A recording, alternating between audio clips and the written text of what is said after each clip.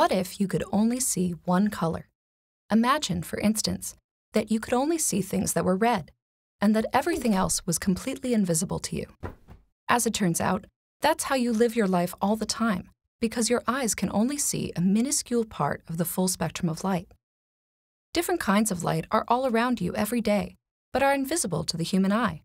From the radio waves that carry your favorite songs, to the X-rays doctors use to see inside of you, to the microwaves that heat up your food. In order to understand how these can all be light, we'll need to know a thing or two about what light is. Light is electromagnetic radiation that acts like both a wave and a particle. Light waves are kind of like waves on the ocean. There are big waves and small waves, waves that crash on the shore one right after the other, and waves that only roll in every so often. The size of a wave is called its wavelength, and how often it comes by is called its frequency. Imagine being a boat in that ocean, bobbing up and down as the waves go by. If the waves that day have long wavelengths, they'll make you bob only so often, or at a low frequency.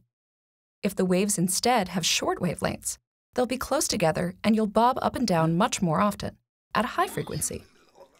Different kinds of light are all waves, they just have different wavelengths and frequencies. If you know the wavelength or frequency of a wave of light, you can also figure out its energy. Long wavelengths have low energies, while short wavelengths have high energies. It's easy to remember if you think about being in that boat.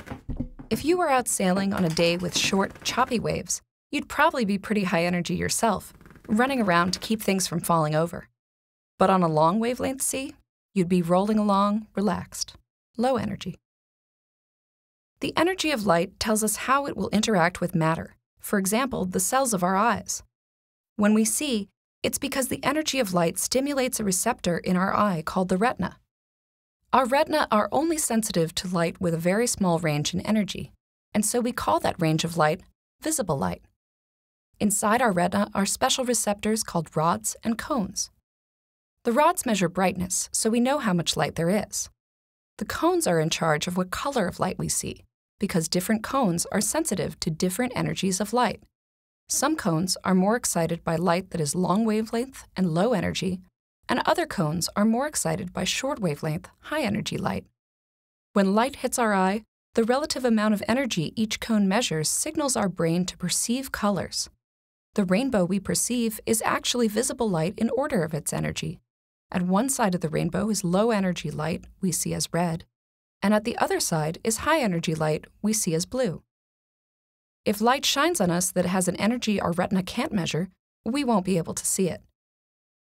Light that is too short wavelength or high energy gets absorbed by the eye's surface before it can even get to the retina, and light that is too long wavelength doesn't have enough energy to stimulate our retina at all. The only thing that makes one kind of light different from another is its wavelength.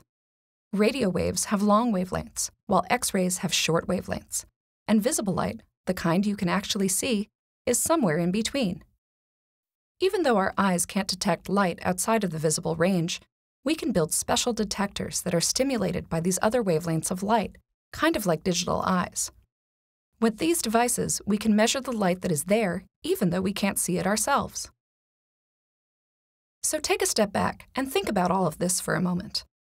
Even though they seem different, the warmth you feel from a crackling fire is the same as the sun shining on you on a beautiful day. The same as ultraviolet light you put on sunscreen to protect yourself from, the same thing as your TV, your radio, and your microwave. Now those examples are all things here on Earth, things you experience in your everyday life. But here's something even more amazing. Our universe gives off the full spectrum of light too. When you think of the night sky, you probably think of being able to see the stars shining with your own eyes.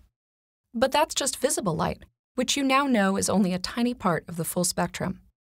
If we had to draw the universe and could only use visible light, it'd be like having only one crayon. Pretty sad.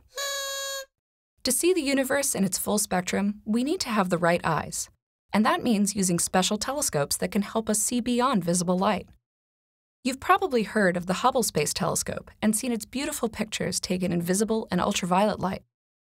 But you might not know that there are almost 20 space telescopes in orbit, missions that can each see part of the full spectrum of light. With telescopes acting as our virtual eyes, both in space and here on Earth, we can see some amazing things. And the coolest thing of all? No matter the wavelength or energy, the light that we see out in the distant universe is the same thing as the light that we can experience and study here on Earth. So since we know the physics of how X-ray, ultraviolet light, or microwaves work here, we can study the light of a distant star or galaxy and know what kinds of things are happening there too. So as you go about your daily life, think beyond what your eyes can and can't see. Knowing just a little bit about the natural world can help you perceive the full spectrum around you all the time.